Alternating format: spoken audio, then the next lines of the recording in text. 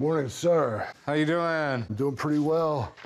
What do you have here? I have an Hasbro yellow card Kamala Action figure. This is pretty cool. Kamala was a wrestler for the WWF. A lot of my friends love wrestling, and they watched it with their kids growing up, and now their kids aren't into wrestling anymore, but guess what? Dad still is. Right. I'm here at the pawn shop today to sell my Hasbro Kamala Action figure. I found my Kamala figure at an estate sale. I'm hoping to sell my Kamala figure for $7,500 today. This is pretty cool. So the World Wrestling Federation, I think it's now the WWE, World Wrestling Entertainment, and it is just that, entertainment. So this is Kamala. He was a wrestler in the 80s, portrayed by James Harris. He was supposed to be like this cannibalistic headhunter kind of guy, and he would come out with his mask and his spear. He was considered to be a villain, not the most popular of all wrestlers, but he got a chance to wrestle with some of the greatest wrestlers like Hulk Hogan, Undertaker, Andre the Giant. One of the really cool things about Kamala is he is one of very few professional wrestlers to have body slammed Andre the Giant. Probably most wrestlers can't body slam Andre the Giant. That is 100% correct. So the cool thing about this is there's a moon on the belly, and that is originally how he would come out, but for production, they put a star on his belly. They did. It's believed that this maybe would have been like early pre-release kind of thing that accidentally got packaged. Actually, this was going to be the original plan for the mass production, but they went with the star instead. Oh, wow.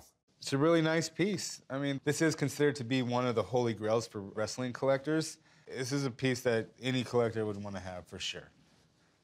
And what are you looking to do with it? I would like to sell this. And how much are you looking to get? I am hoping to get $7,500. Okay.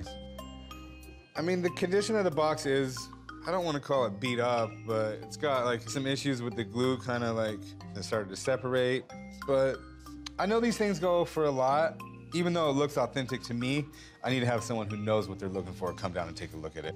Fair enough. Give me a few minutes, I'll have someone write down. Absolutely. I look forward to hearing what the expert has to say. I'm 99.9% sure that my figure is 100% authentic. I'm sure you're familiar with this. Very familiar, yeah. Take a look at it and tell me what you think. This is a very, very rare and desirable figure. In the WWF Hasbro line, and maybe in all wrestling toys, this is going to be a top 2 or 3 grail for collectors. He was one of those larger-than-life characters that although he didn't have a big fan base, everybody knew Kamala and his story, and it made him relevant in WWF. So in the WWF Hasbro line, it is traditionally known that they would run a set of 24 samples right before production.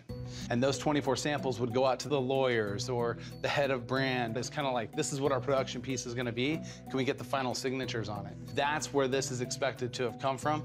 And this piece in particular, what's really unique is that they had his signature moon on his belly. And it's speculated that he didn't sign off on the final approval of what was being produced by Hasbro. So the actual production figure was kind of a star, and they were able to produce it without his okay. Wow. What do you think about the condition of this? I noticed like some weird stuff going on with the glue. Does this look original package and everything to you? So I do notice there's a little bit veining here, and also in here, somewhat consistent. It looks like someone's removed a price sticker at some point. And then I want to take a look at just a couple more things here, and let me pull this out. So basically what I'm seeing here when I look at this is I'm looking for this really smooth texture to the paint, right? And you can see all that. And then I get into here, and it looks more crude. Looks more rough. So you're saying that someone might have painted over this? Yeah, I hate to be the bearer of bad news, but unfortunately it's one of those things that you have a fake, and it's actually not the real figure. Now, this is common to find. And some dead giveaways, the sticker residue.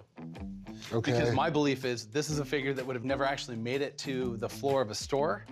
So therefore, why would it have a price sticker on it? Because the store would apply that, not the manufacturer. Okay. Right? And even though this looks like it's done pretty well, the points that you pointed out, Chum, you can tell where there's inconsistencies in the glue throughout it. So it is that holy grail piece. But unfortunately, man, I'm sorry, but you got a fake one. At least now I know. All right, appreciate you coming out. No problem. Thank you. Thanks. Thank you very much, sir. Well, I'll be honest with you, even though I had those few questions in my mind, I literally had no doubt that this was real. Unfortunately, we're not gonna be able to make a deal this time, but I just hope you didn't pay too much for it. I didn't, but thank you anyway, sir. Have a good day. It still looks cool on the shelf. Thank you. It's still a really cool conversation piece for people who see my collection.